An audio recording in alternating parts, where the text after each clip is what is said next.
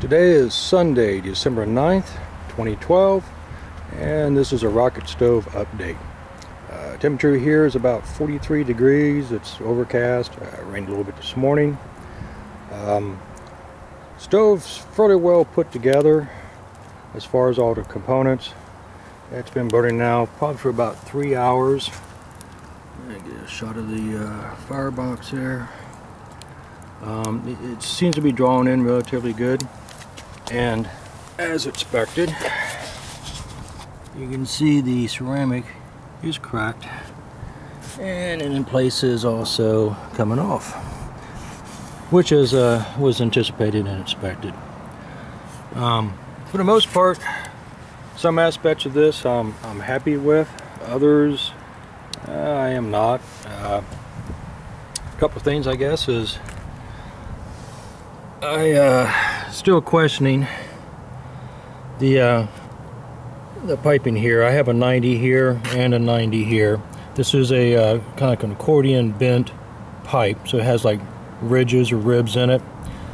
I thought maybe those might have helped. You know, kind of normally you'd want a square back here to get air turbulence running around here in this back area, going on up into the flue stack. I don't know if I'm necessarily getting that back there. So what I may end up doing is replacing this portion of the project. Now what I go with, I'm not sure. You know, if I can find some you know, black pipe tees, I might consider that there, since, you know, the arrangement I already have set up here. Put a tee there towards the back, and of course one here in the front. I went, when I was first started this project, the design intent was to find as much as I could off-the-shelf components with more fabrication. Now I did do a little bit more fabrication than I anticipated here at the start, like the stand and some of the welding to the bottom of the lid here. And as you see there, that is some smoke coming off of this here. This barrel is just sitting on top of the lid now. That's the ring clamp for it. I don't really anticipate that having a good seal, so what I'll just do here is on your traditional wood burning stoves is the cloth insulation gasket. I'll just buy some of that roping and just stick it on the bottom there and put this on top and seal it. That should take care of that. So for the most part though, I am for the fire that is burning in here and coming out here. This is cool to the touch. I mean, there's some warmth here.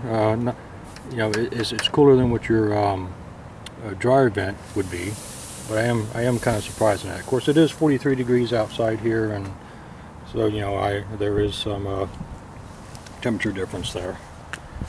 Also, you can see I am getting some condensation built up. You know, I'm getting some water drippage there where that pipe comes out on top of that cement block. It's also wet. There at the end, it is steam vapor, but I do get a little sense of smoke smell every now and there, and that may be back to the fact that this configuration here, and also I don't have this wrapped yet either, so, you know, this isn't getting as hot as it should be internally there in the combustion. So other than that, overall, there's still a lot of things that to do this yet. Like I said, this is going to be an ongoing project during the course of this winter. For me, it's kind of a build and see. I get some of the concepts down and then just think with things at different avenues, what may work, what may not work, and see what the results are. Here I don't have an additional stack here on top of this here either at this point, but